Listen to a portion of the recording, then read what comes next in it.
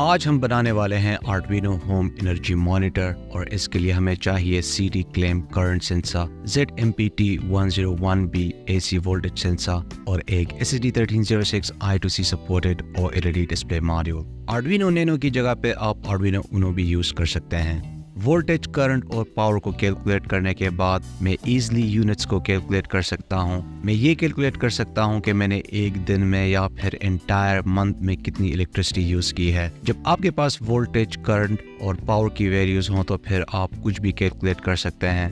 बस आपको desired formula use करना होगा। एनीवे, इन माय केस मेरे घर का मेन एनर्जी मीटर ऑलरेडी है और इसमें यूनिट्स काउंट होते रहते हैं। सो मैंने कितनी इलेक्ट्रिसिटी यूज़ की है मैं वहाँ से कैलकुलेट कर सकता हूँ। देखें, ये एनर्जी मीटर घर से बाहर लगा हुआ है और जब मैं घर पे होता हूँ तो मुझे बिल्कुल भी आइडिया नहीं होता कि कब किस टाइम कितना लोड होता है एंड मोस्ट इम्पोर्टेंटली कितना वोल्टेज होता है। आजकल यहाँ पे 44 डिग्री सेल्सियस से लेके 49 डिग्री सेल्सियस तक का टेम्परेचर होता है, जिसकी वजह से वोल्टेज अक्सर काफ़ी कम होता है। कुछ डेज पहले वोल्टेज 100 वोल्ट से भी नीचे ड्रॉप हो गया था, जिसकी वजह से एसी का कंप्रेसर भी खराब हो गया क्योंकि मुझे वोल्टेज के कम होने का बिल्कुल भी पता नहीं चला। So what I want to say is I'm going to use this Arduino Home Energy Monitor for monitoring the voltage, current and power, और if in case अगर लोड ज़्यादा होता है या फिर वोल्टेज कम होता है तो मैं सेंसिटिव लोड्स को ऑफ कर सकता हूँ। प्रैक्टिकल डेमोन्स्ट्रेशन के दौरान मैं इस एम्पियर मीटर को यूज़ करके एक्चुअल करंट को मेजर करूँगा और फिर मैं इसको कंपेयर करूँगा with the current value measured with my designed Arduino Home Energy Meter। और सेम ऐसा ही मैं वोल्टेज के लिए भी करूँगा। मैं एक्चुअल वोल्टेज को इस मल्टीमीटर की हेल्प से मेजर करूँगा and then I will compare it with the voltage measured with my designed Arduino Home Energy Monitor। ये टेस्टिंग बहुत ज़्यादा इंपॉर्टेंट है फॉर सेवरल रीजंस, क्योंकि most of the time the measured values are different from the actual values. तो ऐसी situation में फिर हमें सेंसर्स को कैलिब्रेट करना होगा, which I will explain later in this video। So without any further delay, let's get started। ये है CD Claim Current Sensor और ये है ZMPT101B AC Voltage Sensor। इन सेंसर्स के टेक्निकल स्पेसिफिकेशंस को मैंने गेटिंग स्टार्टेड वीडियोस में काफ़ी डिटेल में एक्सप्लेन किया है। रिलेटेड वीडियोस के लिंक्स मैं नीचे डिस्क्रिप्शन में ऐड कर दूंगा। कनेक्शंस के लिए आप ये सर्किट डायग्राम फॉलो कर सकते हैं। I have explained every single connection in the article available on electronicpanic.com। Anyway, demonstration purposes के लिए मैं अपना डिजाइन किया हुआ डेवलपमेंट बोर्ड यूज करूंगा, लेकिन आप सेम एग्जैक्ट कनेक्शंस ब्रेडबोर्ड पे भी कर सकते हैं। इस प्रोग्राम को Arduino में अपलोड करने से पहले आप लोगों को रिक्वायर्ड लाइब्रेरीज को भी इंस्टॉल करना होगा Arduino IDE में। तो इसके लिए आपने स्केच के मेन्यू में जाना है, फिर include library and click on the manage libraries। Search for the Adafruit JPEX library and install it। जैसा कि आप देख सकते हैं मैंने ऑलरेडी इस लाइब्रेरी को इंस्टॉल किया हुआ है।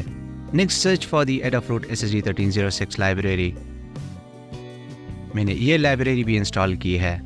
Next, search for the ZMPT101B library and install it।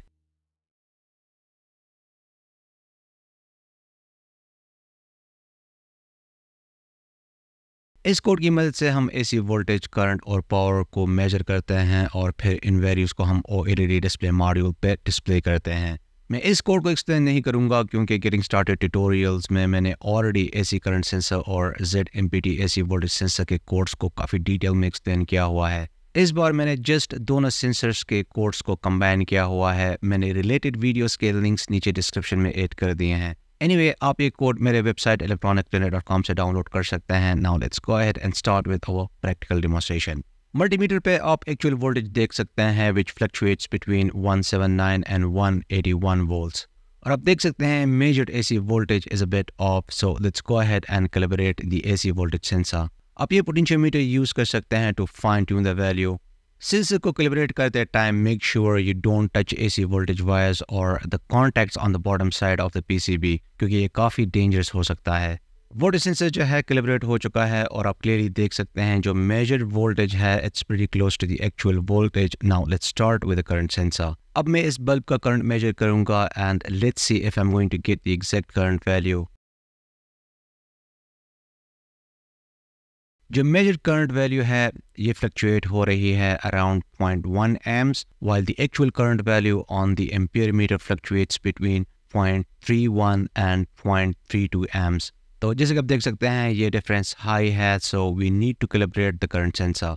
ZMPT101B sensor की तरह CT क्लेम करंट सेंसर पे कोई पोटेंशियोमीटर नहीं है, सो हम सेंसर पे डायरेक्टली कैलिब्रेशन नहीं कर सकते। इसके लिए हमें प्रोग्रामिंग में कैलिब्रेशन फैक्टर वैल्यू को ऐड करना होगा। तो जैसे कि आप देख सकते हैं, प्रोग्रामिंग में मैंने करेक्शन फैक्टर वेरिएबल को डिफाइन किया हुआ है to fine tune the measured current value. आप लोगों ने इस वैल्यू को जो है चेंज करते रहना है जब तक आप अपनी मेजर्ड वैल्यू से सेटिस्फाई ना हो जाए। इन my case the value 9 worked and I'm going to re-upload the program।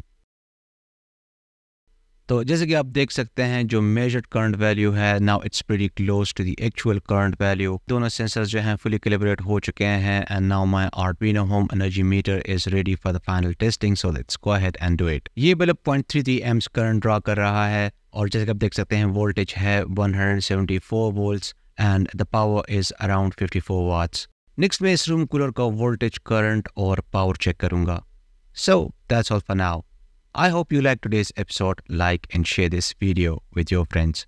See you in next episode and thanks for watching।